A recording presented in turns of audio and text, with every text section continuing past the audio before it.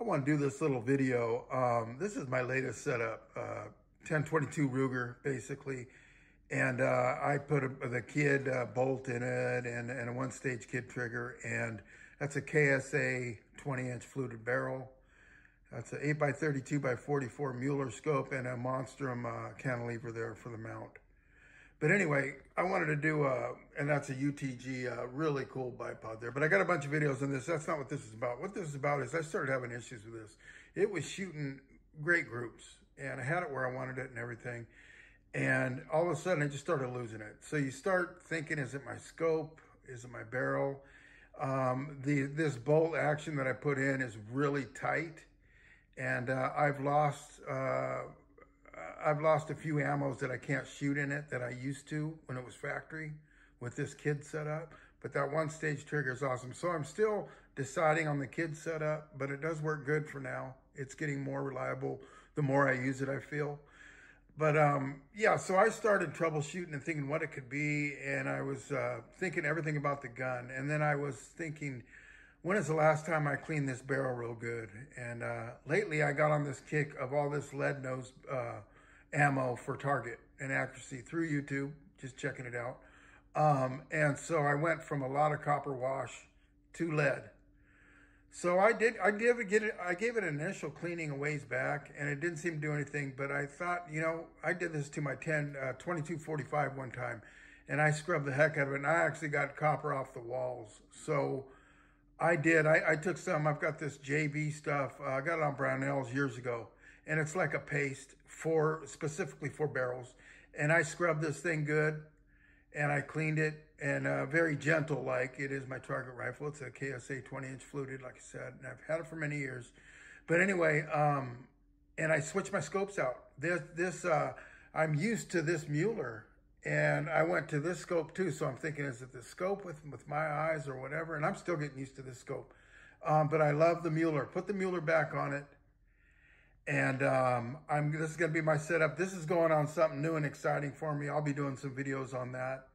And I'm really looking forward to get that. I got something on layaway that I'm going to pick up, and I'll do a few videos on it with some accuracy and whatnot, and what I'm going to use on it and everything.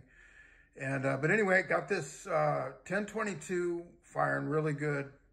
Switch scopes out because I got this going on something else to reach out a little more. And this 8x32 target dot Mueller works for me really good. I'm used to it. Been using it for about 6 years. And so I do this little video, and there's a little pause in between, a little reloading on some of the last targets I do, but got some total accuracy, and I got my accuracy back. It wasn't the ammo. It wasn't anything other than a little neglect on the barrel, and just keeping that in tune. I don't want to over clean it, I know, but you do got to clean it. And I'm stoked. I got great accuracy this morning. I shot yesterday and this morning, and that's where I'm at. And for all you guys that watch my videos, sorry for another 22 LR video, but it's probably the last one you're going to see on this vehicle anyway. But do stay tuned to my channel. I really appreciate it. And a quick heads up, that's the stuff I used right there. It's kind of like a paste. Like I said, it's not real gritty. And I was pulling clean patches thinking that was clean until I went back into it with this. I softened it up first with some solvent, dried it out, ran this with a bronze brush, and then wiped it back out, and then solvent again to where it's back just squeaky clean. So not recommending or anything like that, but it worked for me. Yeah, so this is day one. I just remounted my Mueller 8x32 by 44 on a nice little Monstrum cantilever scope mount. It's a little one piece. And actually that 3-inch dot there was where I was. Just straight out. I didn't laser bore sight or nothing. I was very impressed, very, very surprised.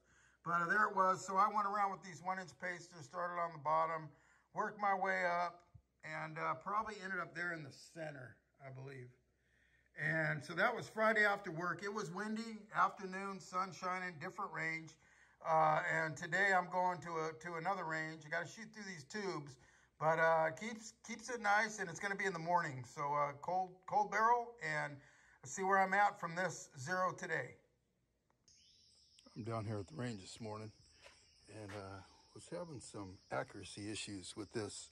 I thought it was my TAC-22, and I know this stuff can be pretty decent, 50 yard, and I switched this back over to 8x32x44, my Mueller from my Archangel. I got a new project for my Archangel. I'm going to put that on. And anyway, back to this. I was starting to think, oh, the ammo got a bad batch, blah, blah, blah. I did get a shit ton of this.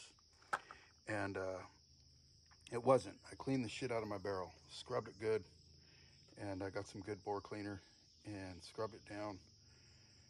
Remounted this on there from my Archangel, and it was within 2 inches.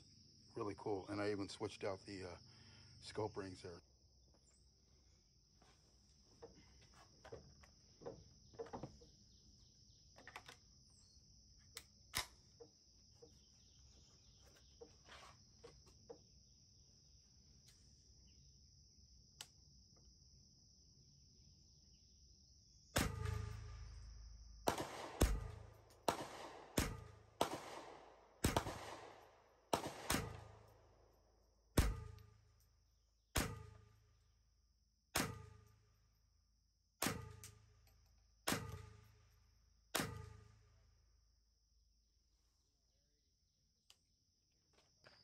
Cold barrel, 50 yards. Norma tack, and I put my 8x32x44 back on there, and I zeroed it yesterday with about 100 rounds, and I'm happy with that.